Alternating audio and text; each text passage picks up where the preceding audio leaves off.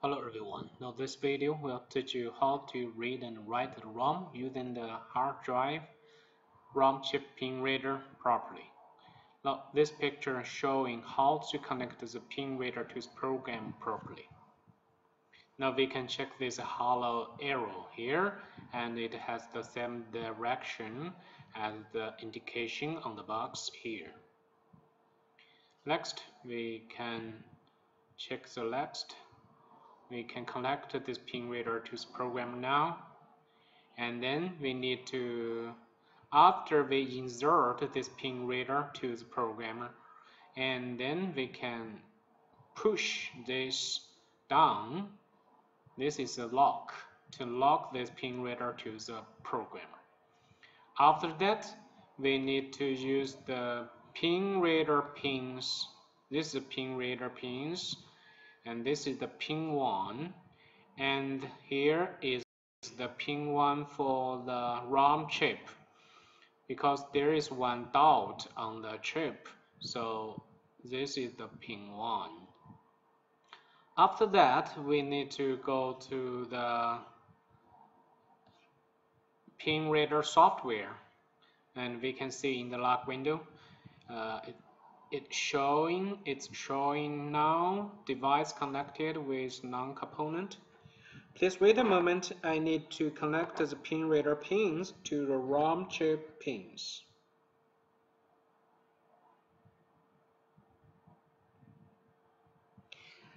Now I need to click F7 to read.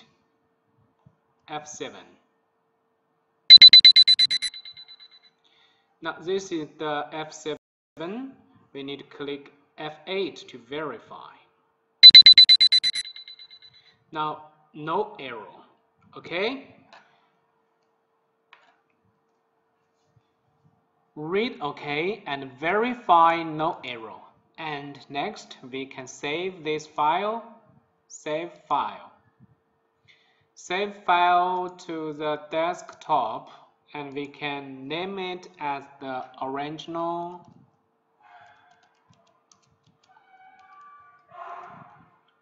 ROM. Original ROM, okay? After that, we can try to write the original ROM to unlock SATA PCB.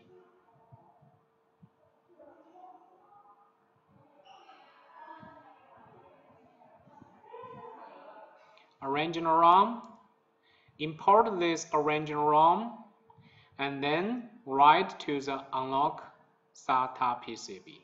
Now I need to put the unlock SATA PCB and connect the ROM chip pin reader to connect to the unlock SATA PCB ROM chip. Please wait a moment. I need to connect the pin reader to the ROM chip.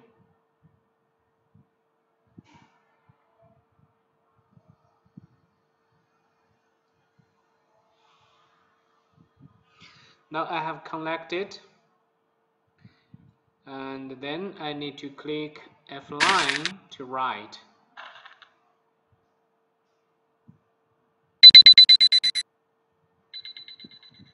Now write OK.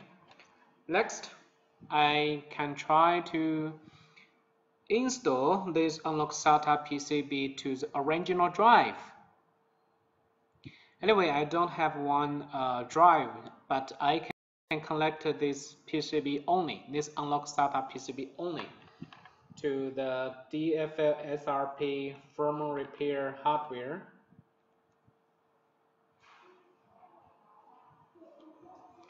And then I go to the DFL WD and power on the PCB.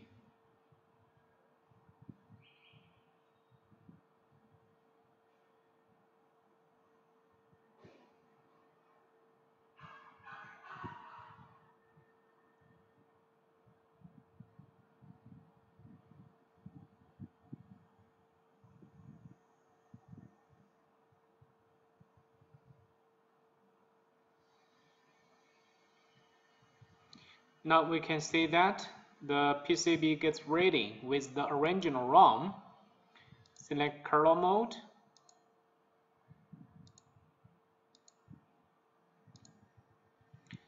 Now within the DFLWD firmware repair program, users can simply read the ROM. See, now users can simply access to ROM, and also users can write ROM too.